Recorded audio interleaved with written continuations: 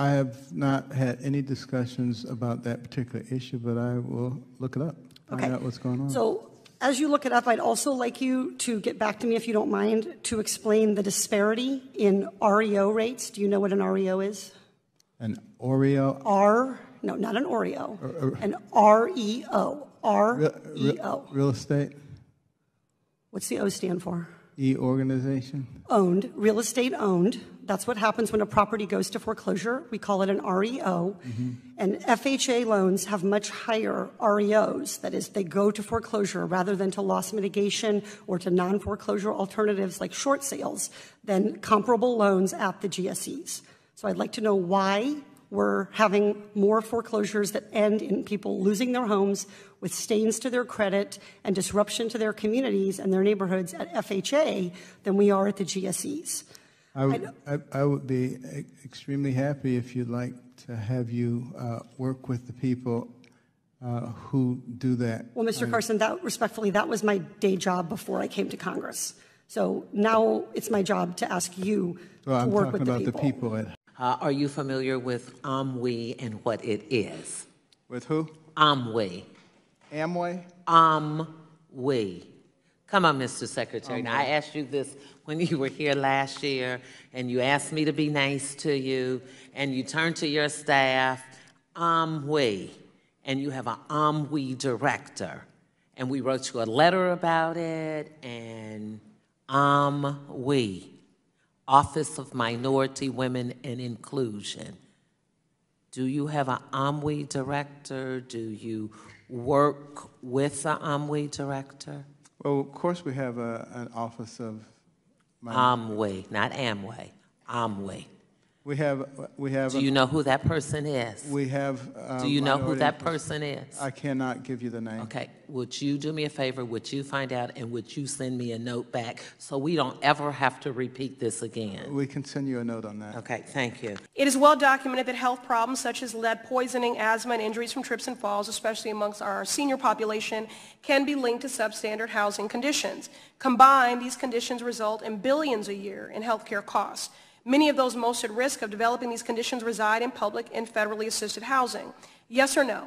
If left unaddressed, do you believe the substandard public housing conditions pose a risk to tenants' physical, mental, and emotional health? If left unaddressed.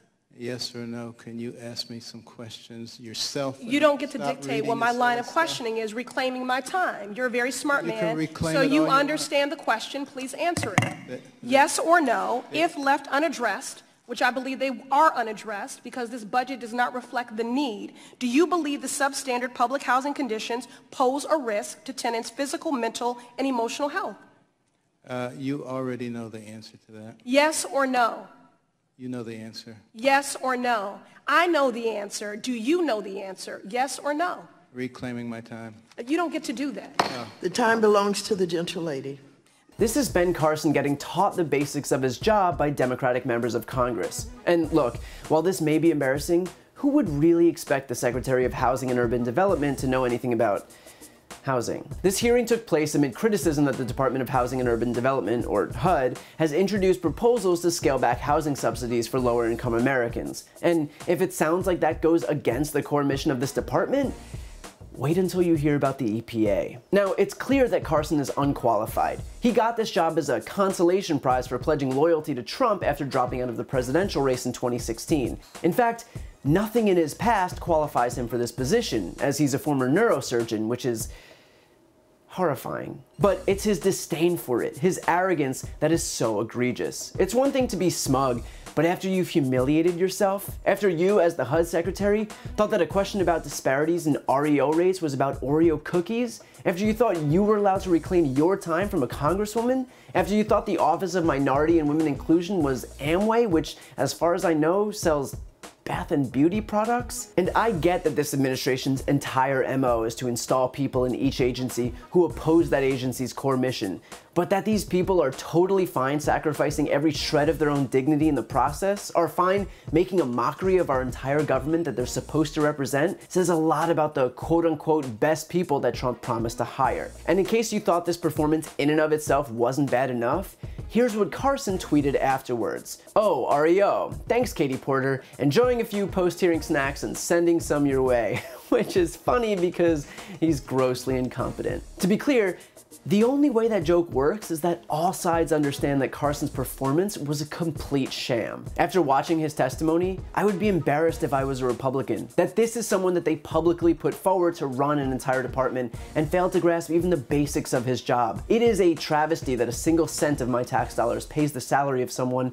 so woefully unqualified to show up to work every day. This administration may have come into power on the false pretense of populism, but all we've seen thus far is ignorance and greed.